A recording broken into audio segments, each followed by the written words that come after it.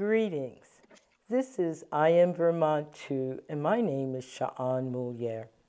I Am Vermont 2 is modeled after the I2M Harvard initiative.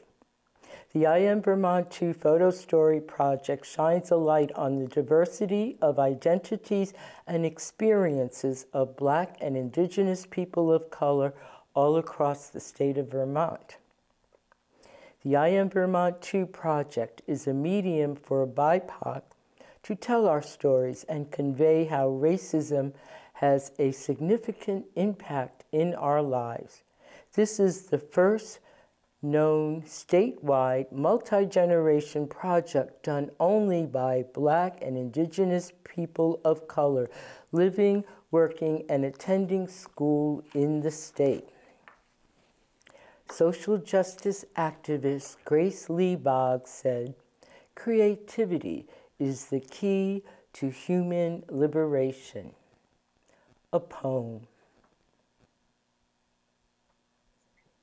A New Moon is Coming by Alana Harte.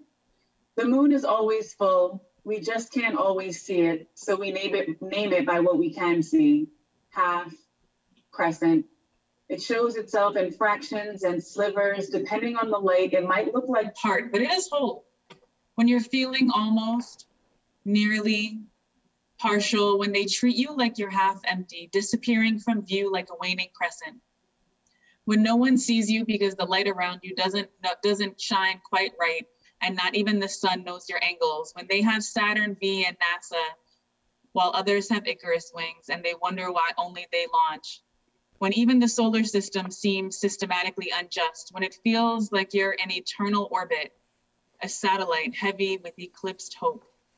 When they call you fractured and fractions, half, quarter, and crescent, declare you 2/3 of a moon, when you've been through countless phases, but none of them had enough stars.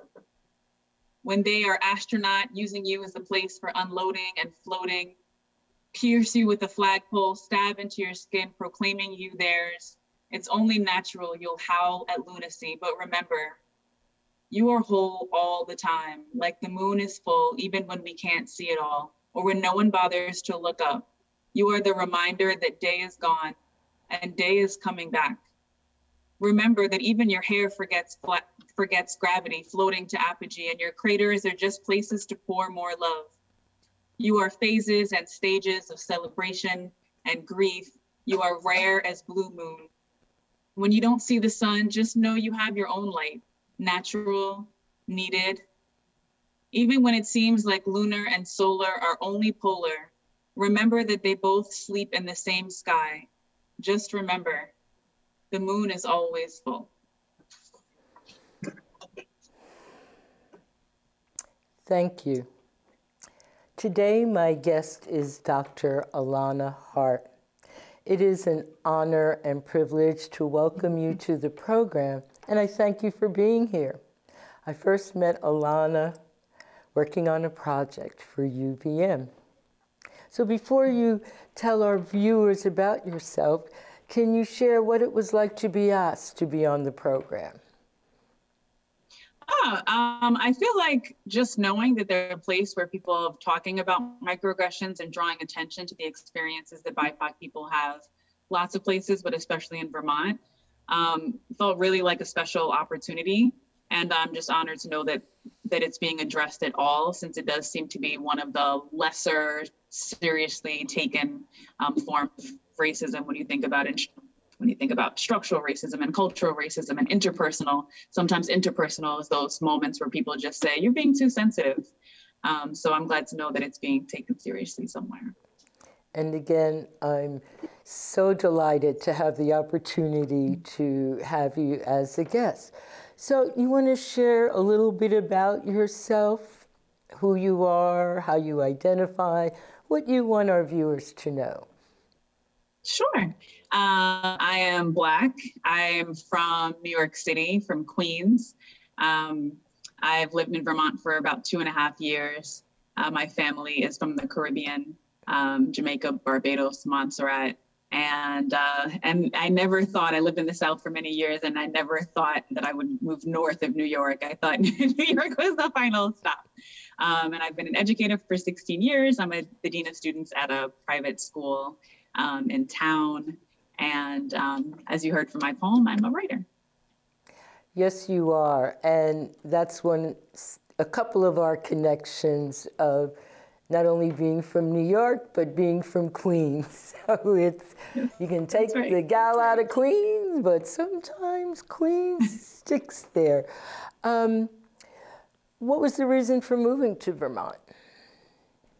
My husband got a job in the area, so we decided to relocate and have stayed. Even though he's remote now, we've decided to stay anyway, for now at least. So we know that you're a writer. What are your other passions and interests? What do you do for joy? Well, one passion that I think is not quite for joy, but one passion is doing a lot of equity work. I work with the Vermont Partnership for Fairness and Diversity with Curtis Reed, doing equity consulting for various clients. And it's really important to me. And I can't say that it brings joy because there's a lot of frustration involved, but it is really important to me. And I do equity work in my own setting as well. But I think for joy, it's definitely hanging out with my kiddo who's 4. And, yesterday he lost his first 2 teeth in one day. So just keeping up with all those stages and phases has been really fun for me. So what has it been like for your family since they moved to Vermont? It's definitely, sometimes we feel like we're still adjusting. I moved here as a stay-at-home mom, so that felt like an adjustment from working. And then we are from a very diverse place, and now we're essentially in like a monolithic place. And then COVID hit pretty early on. So more of the time, COVID has been here for more than half the time we've been here, more than not. So that's a big adjustment. So part of moving here was like, well, we're still going to be able to go all these places, and I can still take my son back to Queens all the time. And COVID really changed that for us. So it's really impacted our experience, because part of that experience was just the ability to leave the area pretty frequently and easily.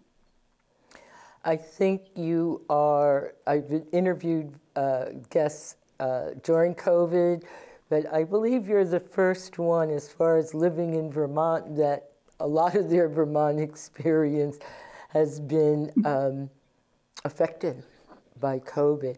You had mentioned that your parents had come from the Caribbean, and you and I had shared that, as my grandparents had, and some of the different approaches to living as a first or second generation immigrant and coming from the Caribbean, and whether living in New York and then moving into Vermont. I know for me, there are just so many levels of unpacking, whether it was colonialism, whether it is aspiring to the great American dream. And so in talking to other folks who have similar backgrounds, what is your take on that? Yeah, I think that it's sort of, I don't know sometimes if it makes the adjustment harder or easier, because on one hand, you are sort of used to that bifurcation, I guess, of being of 2 places. And one of those places, a lot of the times, is super rural compared to the city that you live in. But other times it just feels like it's a whole new layer of a place to get used to. So, for example, when I lived in the South, people assumed that you're exposed to tons of racism because the South is notorious for being the most racist place. And I came here and I told people, no, Vermont is definitely the Mississippi of the North. I have a friend who calls it Vermont-tucky, but it's definitely, when you just think of the various places and the various parts of yourself, it's definitely been the hardest one for me. And not because the South is not racist, but because it's so much more diverse. You at least can operate in affinity in a way you can't here. We're here when you're subjected to racism in that way. And so frequently, it others you, and it is more isolating, it is more lonely, and that feels pretty immediate, but so it doesn't really feel comparative to having that like Caribbean background where it's like inherently multicultural and you have people from like all the East Asian descent, and it feels very distinctly different and isolating than that. I know when moved up to Vermont and they started talking about diversity and multiculturalism, and I thought my family is that between, my father's in the South and my mother's from the Caribbean, and that wasn't the approach that was taken, which leads to, what has the impact of racism for you living in Vermont? What has that been?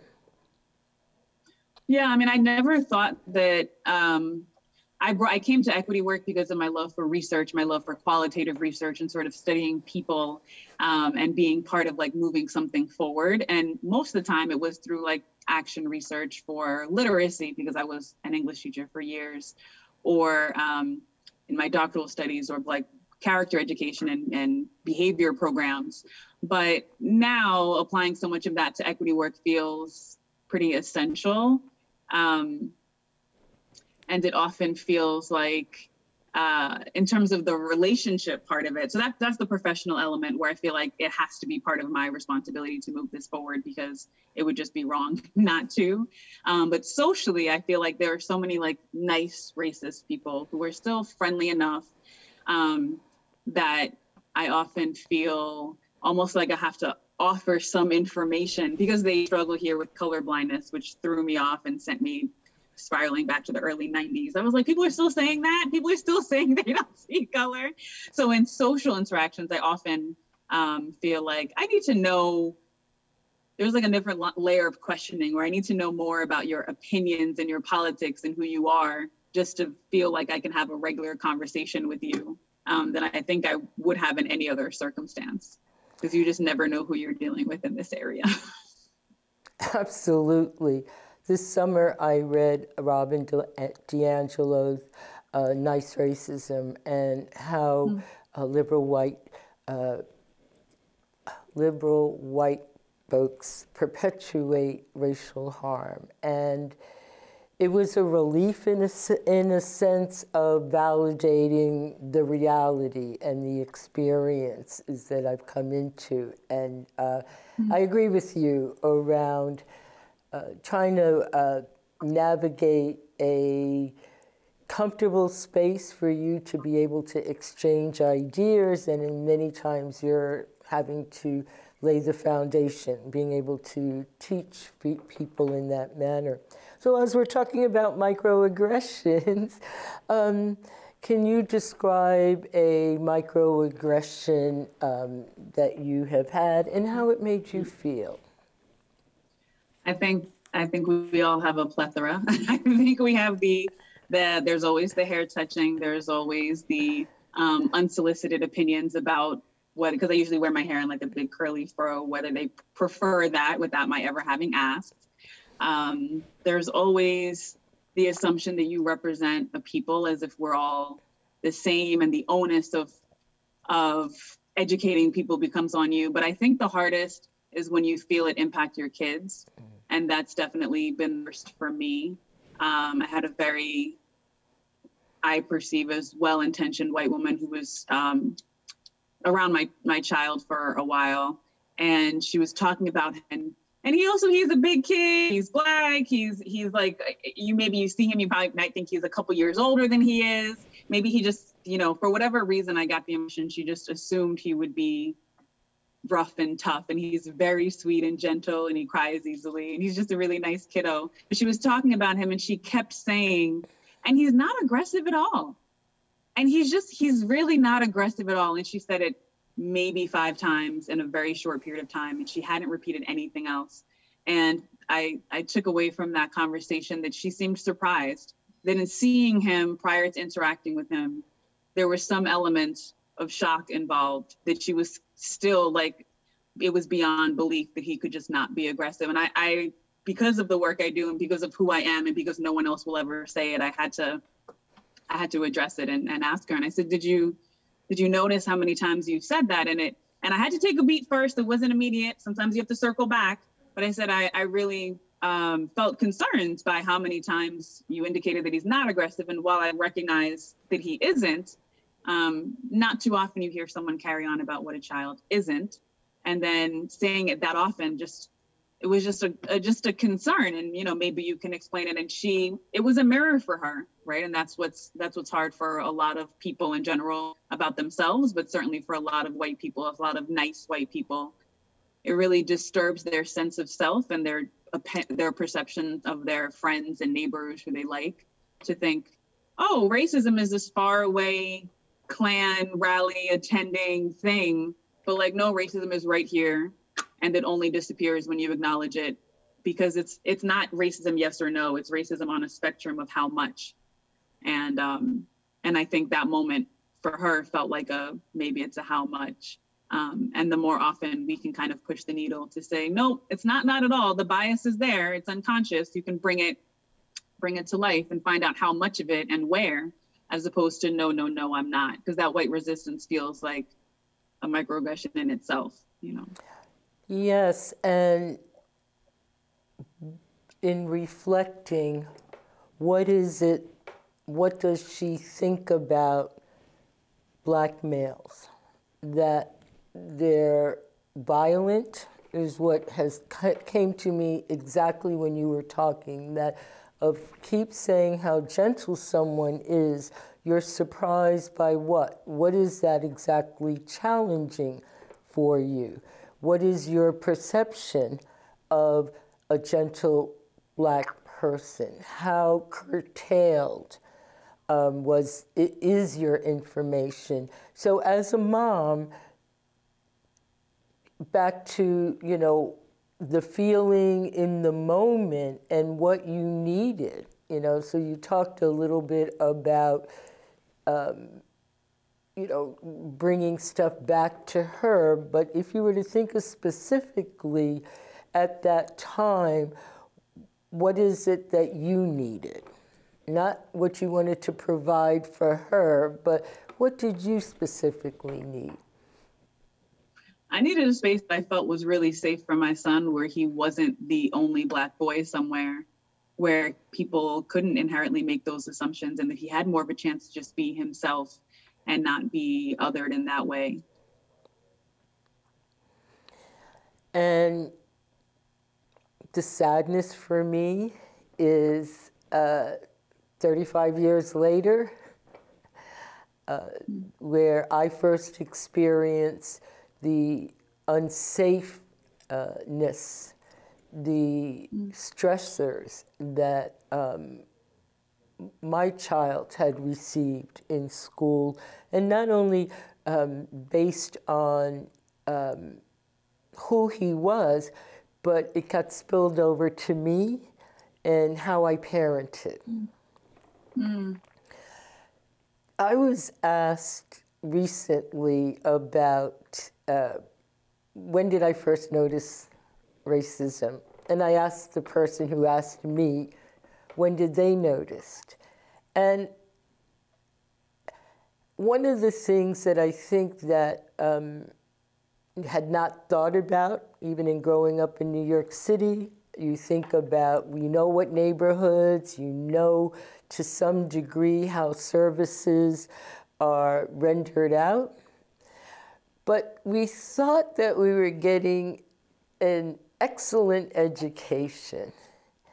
And so in 4th grade, when I was told that there were no slaves in New York City, that they either immigrated from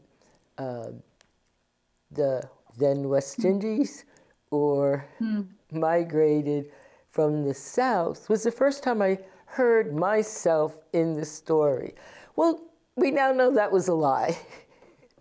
We now know not only were there slaves, but New York City was the 2nd largest slave market harbor in the U.S. So the degree of how racism permeated everything and beginning to untangle that, and say, oh, that's monumental. That's life generational work.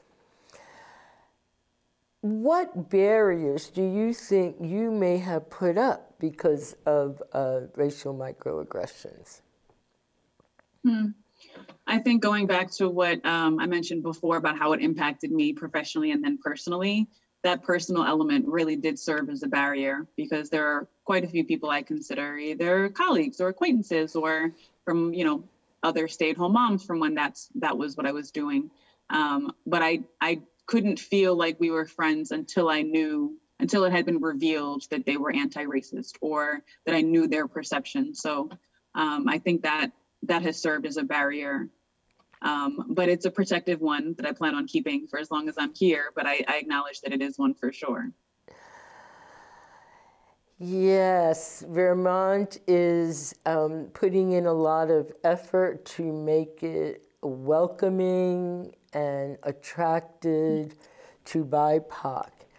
And the theme I hear with BIPOC is it's not safe. It's not a safe place for them to thrive. It's not a safe place for to raise their children. And so if you were to think of, what could a community do, one where your life, your humanity is visible and where your experiences are validated and your contributions to the community are valued? Yeah, this is actually something I've thought about a lot recently. Al Wakefield and two of his colleagues have been traveling to different towns in Vermont, encouraging people to adopt the Declaration of Inclusion. And I've partnered with them a bit in terms of how to actually operationalize this and how to create action steps from a promise, and where does the promise begin and what do you do next? And as much as we think about what the town should do and what the select board can facilitate, all of which are important, I think one of the greater things that happens first is people committing to doing personal work. Don't put the onus on people of color to teach you something, like looking things up and interrogating your own decisions. Why did I think that? Who are the people around me? How did that become such a big deal? How did I end up with a circle that is not diverse at all, or whatever it may be? People really interrogating their own thoughts, abandoning the concept of colorblindness, since we know it's not real, even if you say it is. And really committing to learning feels like a big thing. In terms of something that can be facilitated wider than that and can be visible to others, then I would go back to some of those big steps the Declaration of Inclusion has brought around. And that is really towns partnering with those organizations, because we are here. We're not always visible because we're not always together. We're not operating in affinity. Sometimes we can't find each other, but we are here. So if you're in a town, partner with the organization where the BIPOC people are, where the LGBTQIA people are, where the differently abled people are, and gather those people and find out what's going on with them, what their experiences have been, and listen to the voices, and always start off with empathy and listening, but always move to actionable steps, because one without the other won't matter. Absolutely. And I so agree about the diversity of BIPOC. I find that, and I'll just say specifically how, just as a Black person, that there's this idea we're monolithic, and my family was not monolithic. The North, the South, and the Caribbeans weren't all singing Kumbaya together. That's right. And that many of us did not have that space, although some of us did. And it depended whether it was at your church, because I grew up in a predominantly white neighborhood, but I went to church in Harlem. Developed friendships there. Went to a high school that was predominantly Black and Puerto Rican at the time. So that culture outside of my family was accessible. And I think about, especially BIPOC who grew up in Vermont, that the physical contact maybe not be as accessible. They have all kinds of digital ways of connecting that we never did. But there's something to be said to walk into a space and you're embraced by the aromas coming out of the kitchen. Yeah. Oh, before we end, are there any last words or thoughts or even feelings that you might want to convey? Well, I think the last thing, if I had to think of anything, and I know this has been said a lot, but it can be said one more time, that diversity is not the same as inclusion. It's like a starting point. And having us there and having us feel welcome and having us truly belong and feel like we belong are a lot more than just the invitation. So we want to know that you're happy that we're there and that you appreciate what we're bringing to any place. And that's a big deal. Breathe that in.